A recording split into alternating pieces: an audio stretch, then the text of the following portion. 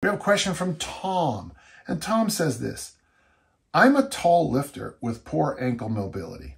Despite my best efforts with drills and stretching, I still really find myself struggling when doing heavy double front squats. So the second he said heavy double front squats, that means he's using kettlebells. And the question is going to be unique to him, but listen to what I'm going to say. To compensate, I've been using a yoga wedge to elevate my heels, but I want to know your thoughts on weightlifting shoes for kettlebell training. So in one question, we have two issues. So when I first did kettlebells, I thought it was nonsense. Everyone, we were expected to do them in the kettlebell, the certs, either barefooted, in flat sandals, in Converse All-Stars, and I was the first person in Utah to buy a pair Vibram 5-finger shoes, which the first time you ever put those shoes on, it is eye-opening how much you've forgotten your toes. God, trying to get your baby toe in there, and then it was a nightmare. And I thought it was just a bunch of nonsense. And so I said, okay, flat shoes for kettlebells, flat shoes, because you know how you get I don't know if you get, gentle listener, I don't know if you get this way, but I get this way. But the more you do something, the more and more sure you are of your opinion. Even if it's wrong, you're still absolutely convinced your opinion is right. Even if you're wrong, you're right. I think I just summarized most of America right there. So I thought it was silly. And then one day I was working with somebody, and when they were doing the kettlebell swing, every time they hit the top, they said it was killing their lower back. But every time they hit the top, and they hit it hard, you would see this kind of like, it looked like a bit of an earthquake in their lower back, like they got hit by something. And I looked down, and they had those hyper big, thick, which you really shouldn't wear for running anyway. Whether the Born to Run book is true or not, most of the running guys I know have told me that, yeah, we went way overboard on cushioned shoes. So the person took the shoes off, and I swear it was like, all of a sudden I got instantly taller, because they were this tall with their shoes on, and then this tall with them off. And we do a set of swings, and perfect. And the person looks over and goes, oh, that doesn't hurt. I mean, we're not talking about 1,000 reps later. We're talking about 3. And so this is when I became convinced of the importance of wearing flat shoes. So I buy a very cheap pair of shoes off of a site online named after a river who rips off authors.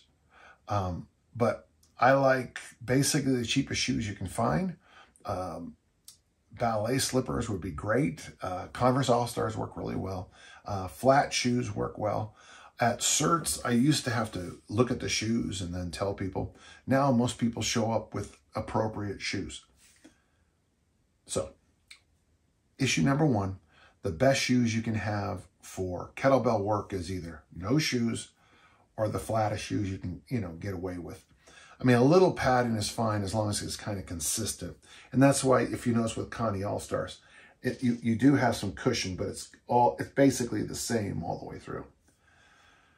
Part 2, though, and this is specific to you, Tom, is you ask about your lack of ankle flexibility, and you use a yoga wedge, or in my gym we have nice, the 5-pound plates are about that tall, so those work perfectly. 2x4s are fine too.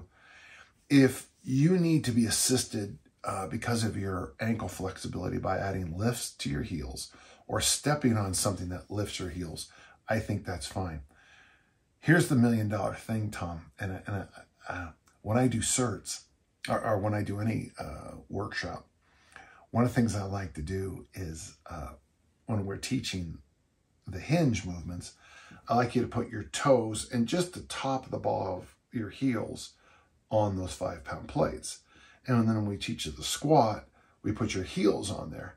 And what I'm trying to emphasize on this is that with the hinge, I basically want you to take your heels, take your ankles out of the equation.